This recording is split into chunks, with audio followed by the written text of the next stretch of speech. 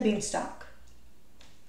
There was, once upon a time, a poor widow who had an only son named Jack and a cow named Milky White.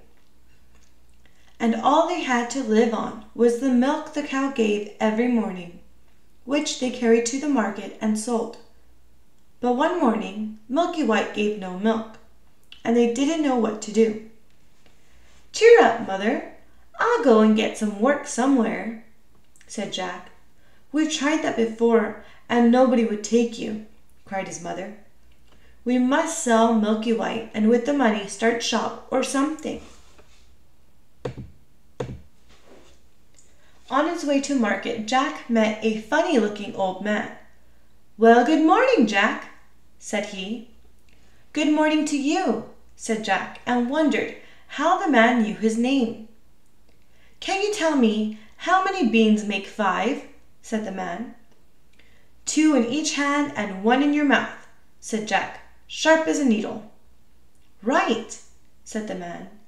"And as you are such a bright lad, I don't mind doing a swap with you, your cow for these beans." "Go along," said Jack. "Ah, but these are magical beans," said the man. "If you plant them tonight, by morning they'll grow right up into the sky." "Really?" said Jack. "Yes, and if it doesn't turn out to be true, you can have your cow back." "Back already, Jack?" said his mother. "Tell me, how much did you get for Milky White?" "You'll never guess, Mother." "Could it be 5 pounds? 10? 15? No!" she cried. "It can't be 20. "I knew you couldn't guess. What do you say to these magical beans? Plant them tonight and—" "What?" said Jack's mother. "Have you been such a dolt? To give away my Milky White, the best milker in the parish, for a set of paltry beans? Off with you to bed, and as for your precious beans, here they go out the window." So Jack went upstairs to his little room in the attic, and sad and sorry he was to be sure, as much for his mother's sake as for the loss of his supper. At last he dropped off to sleep. When Jack woke up, he saw that the beans had sprung up into a big beanstalk that went up and up and up till it reached the sky. So the old man spoke the truth after all. Jack gave a jump onto the beanstalk, and he climbed and he climbed and he climbed, and he climbed and he climbed and he climbed and he climbed, till at last he reached the sky. Jack walked along, and he walked along, and he walked along, till he came to a great big tall house, and on the doorstep was a great big tall woman. "Good morning, Mom," said Jack. "Could you be so kind as to give me some breakfast?" "It's breakfast you want, is it?" said the great big tall woman. "It's breakfast you'll be if you don't move on. My man is an ogre, and there's nothing he likes better than broiled boys on toast." "Oh, please, Mom," cried Jack. "I've had nothing to eat since yesterday morning. Really and truly, Mom, I may as well be broiled as die of hunger." Well, the ogre's wife was not half so bad after all. She took Jack into the kitchen and gave him some bread and cheese, when all of a sudden, thump, thump, thump, the whole house began to tremble with the noise of someone coming. "Goodness gracious me," said the ogre's wife. "Come along quick," and she bundled Jack into the oven just as the ogre came in. He was a big one, to be sure. "Ah, wife," he said, "what's this I smell?" "Fee, fi, fo, fum, I smell the blood of an Englishman. Be he alive or be he dead, I'll grind his bones to make my bread." "Nonsense, dear," said his wife. "You're dreaming, or perhaps you smell the scraps of that boy you liked so much for yesterday's dinner. Here, you go, and have a wash and tidy up, and by the time you come back, those calves will be broiled for your breakfast." Well, the ogre had his breakfast, and after that he went to a big chest and took out a couple of bags of gold, and down he sat and counted. At last his head began to nod, and he began to snore till the whole house shook again. Then Jack crept out of the oven, grabbed a bag of gold, and was off before you could say Jack Robinson. When Jack came to the beanstalk, he threw down the gold, which of course fell into his mother's garden. Then Jack climbed down. "Well, Mother," he said, "wasn't I right about the beans? They really are magical, you see."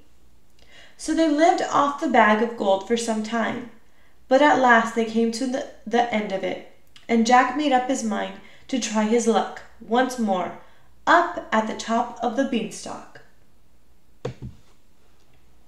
One fine morning he rose up early and jumped onto the beanstalk, and he climbed and he climbed and he climbed, and he walked and he walked and he walked, till at last he came to the great big tall house he had been to before. There, sure enough, standing on the doorstep was a great big tall woman. "Go away, my boy," said the big tall woman, "or else my man will eat you up for breakfast. But aren't you the youngster who came here once before? Do you know that very day my man missed one of his bags of gold?" "That's strange, Mom," said Jack, bold as brass.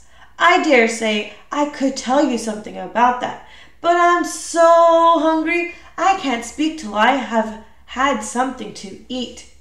Well, the big tall woman was so curious that she took him in again.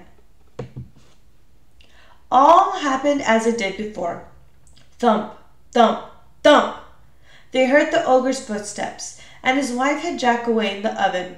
Fee, fi, fo, fum.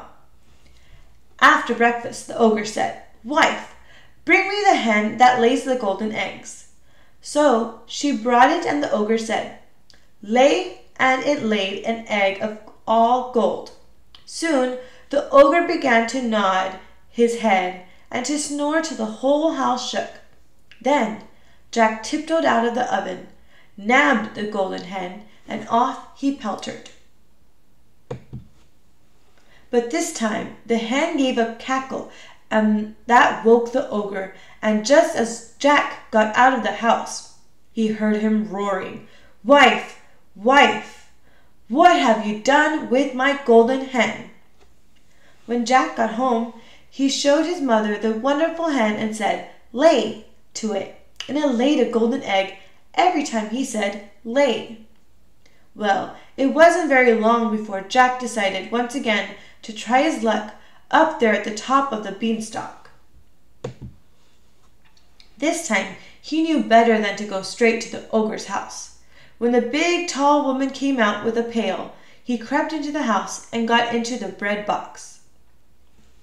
He hadn't been there long when he heard thump, thump, thump as before, and in came the ogre and his wife. Fee, fi, fo, fum. "I smell the blood of an Englishman. I smell him, wife, I smell him." "Do you, my dearie?" said the ogre's wife. "Well, if it's the little rogue that stole your gold and your hen, then he's sure to have got into the oven." They both rushed to the oven, but Jack wasn't there, and the ogre's wife said, "There you go again with your fee, fi, fo, fum. Why, of course, it's the boy you caught last night, and I've just broiled for your breakfast," she said. "How forgetful I am, and how careless you are not to know the difference between live and dead after all these years."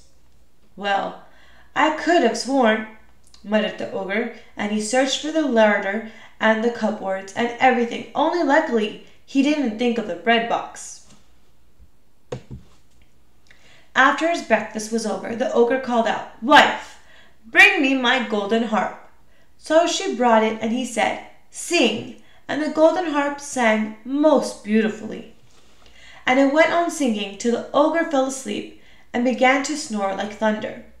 Then Jack lifted the lid very quietly and crept like a mouse, on hands and knees, till he came to the table and up he crawled and caught hold of the golden harp.